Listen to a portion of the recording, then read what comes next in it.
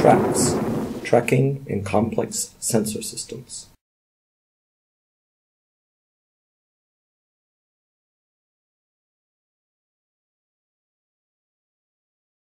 Hi, my name is Mehmet Tuncer. I'm an early-stage researcher at Fraunhofer FKIA and currently working on TRAX project. The topic of this video is Monte Carlo-based distance-dependent Chinese restaurant process for segmentation of 3D Lidar data using motion and spatial features. This work is also presented at the 18th International Conference on Information Fusion in Washington, D.C. At the beginning of my talk, I'm gonna give a short introduction and tell what's the motivation of our work. Then I'm gonna touch briefly on motion field estimation of the environment using 3D Lidar data. After that, I'm gonna talk about segmentation with distance-dependent Chinese restaurant problem. Finally, I will show our preliminary results and do a conclusion.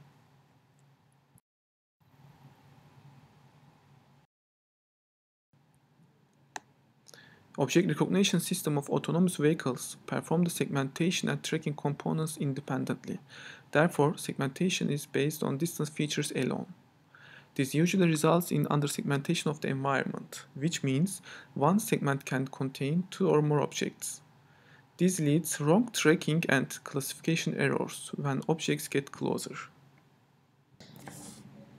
This problem motivates us that segmentation and tracking should be addressed simultaneously.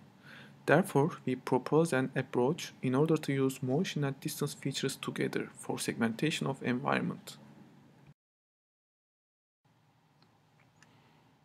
In this part, I'm gonna summarize the pre-processing of raw measurements and motion field estimation of the environment using 3D Lidar data.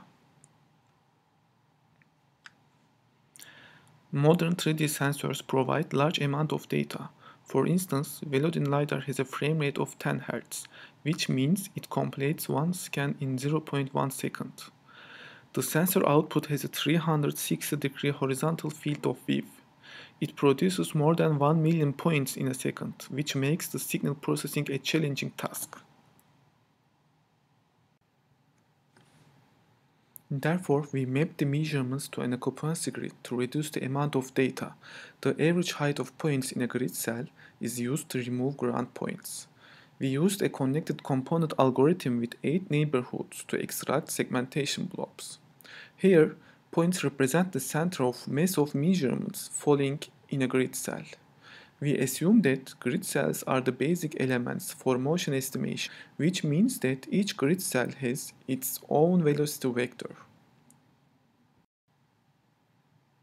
Then we apply a threshold on the size of the extracted blobs to prune huge ones. This avoids tracking the grid cells of big static structures such as buildings. After applying the threshold, only the grid cells inside the red boxes will be tracked. To solve the estimation problem, independent linear Kalman filters are applied to each potential moving grid cells. A nearest neighbor filter is used for the grid cell associations. If a grid cell in the current frame is associated with a grid cell from the previous frame, its Kalman filter is replaced by the last Kalman filter and updated with new observations. The prediction and update process of Kalman filter is shown here. The state vector x contains the estimated center of mass of the points in grid cells and their corresponding velocities. W and V are white Gaussian noises with zero means. F and A state transition and observation matrices, which are time invariant. Delta T is the scanning period of the 3D LiDAR sensor, which is 0.1 second in our experiments. This figure shows the estimated motion field of the environment on an occupancy grid. Arrows represent the estimated velocity vectors of grid cells. Motion field estimation process is illustrated on real 3D LiDAR data. Figure A shows the raw LiDAR data. Figure B represents the non-ground measurements and potential moving objects in black boxes. Figure C shows the estimated motion field of the environment with purple regions.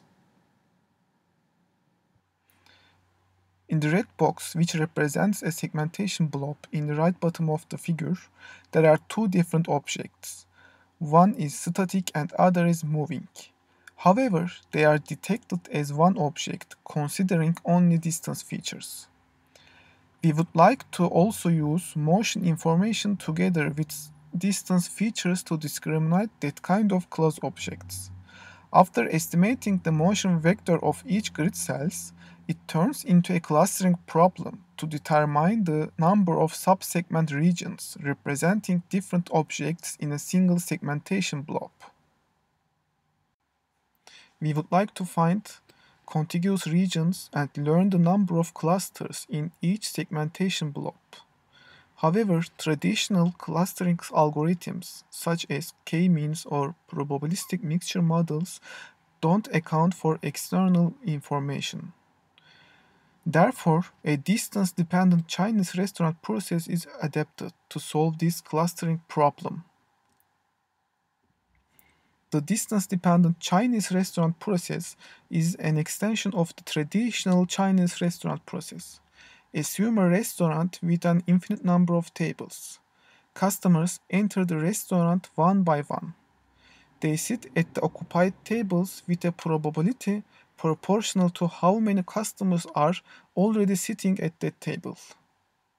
They sit at an unoccupied table with a probability proportional to a scaling parameter alpha.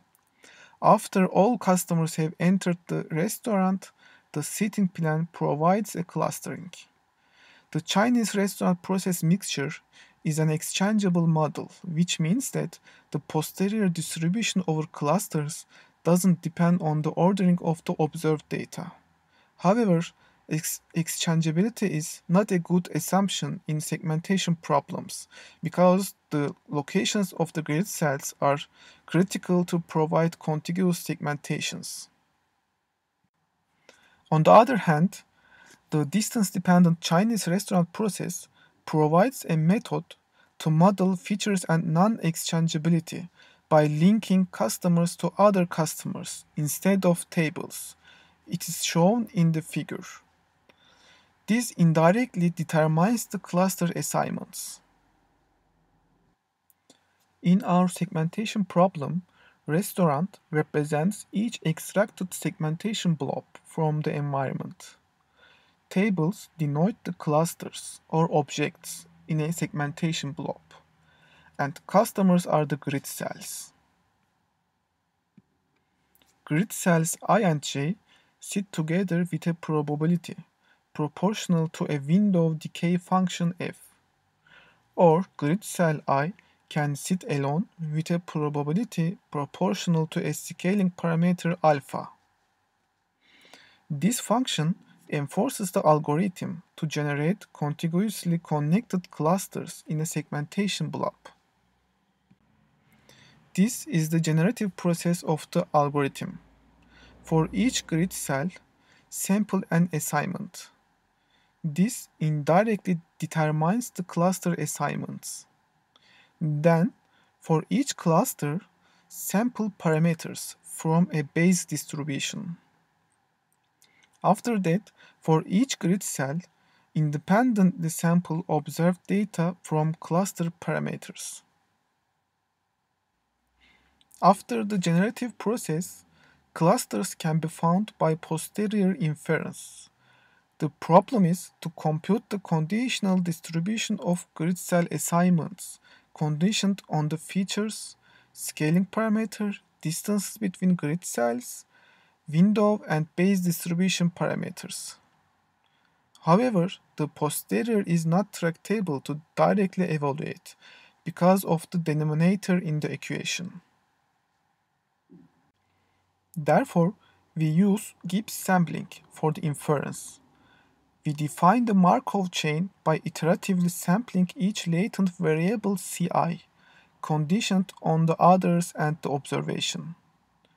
Here, the first term is the prior, that's shown in previous slides, and the second one is the likelihood.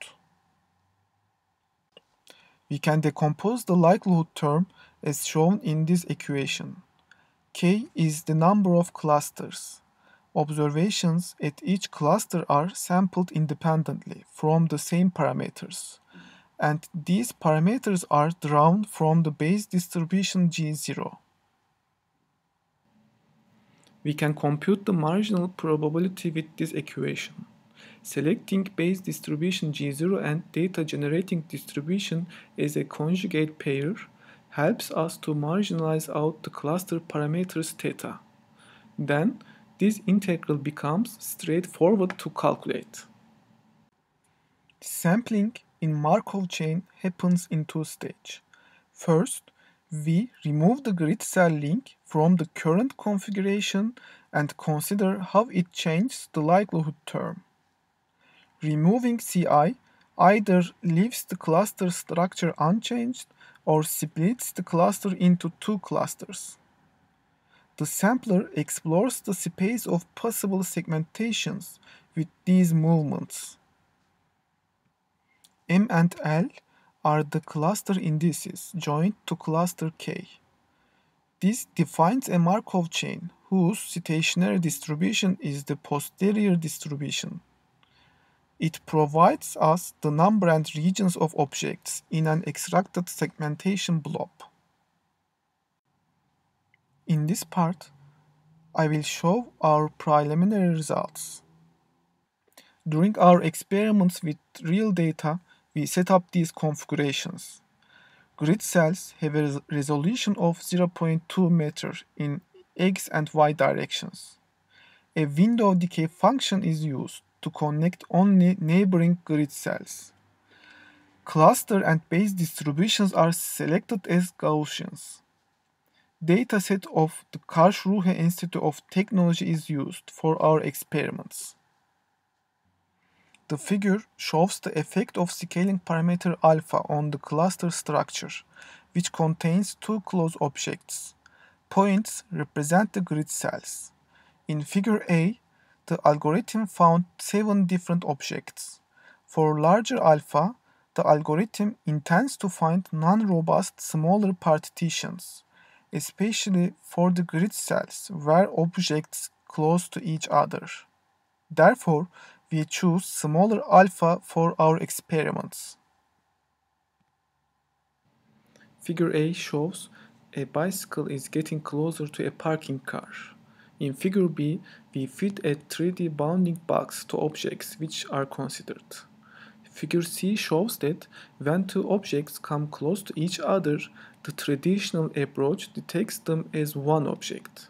However, by using our proposed segmentation method as shown in figure D, the bicycle and car is discriminated successfully. A thick solid line in figure D shows the separation of objects. In figure A person is walking along a parking car. When the segmentation algorithm, which considers only distance features, is applied, the person and car are detected as a one object, which is shown in figure B. Figure C shows that our proposed method separates the person and car successfully. In figure A, two bicycles are moving coherently and getting closer a parking car. Figure B shows that these three objects can be segmented as one object by considering only distance features. It is shown in figure C that although our proposed method discriminates the car from bicycles, it fails to separate coherently moving two bicycles. It is a good point for future work. In order to handle this problem, some kind of appearance model can be integrated to the algorithm in addition to distance and motion features. We test the time cost of our proposed method. The proposed method is not capable to run in real time because of the Markov chain inference. It is about 3 times slower than the scanning period of the sensor.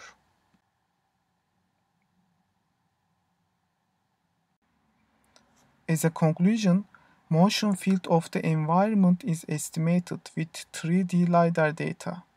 A Markov chain Monte Carlo based distance dependent Chinese restaurant process framework is proposed to use motion and distance features together which gives better discrimination of objects, even when they get very close. Coherently moving objects couldn't be discriminated when they are very close. As a future work, some kind of appearance model can be integrated to the algorithm. In addition, the algorithm isn't capable of running in real time. Then, as a future work, a sequential Monte Carlo approach can be adapted. Thanks for watching. We would like to thank the support of European Union Marie Curie TRAX project. For more information about TRAX, please visit our site at trax.u20.nl.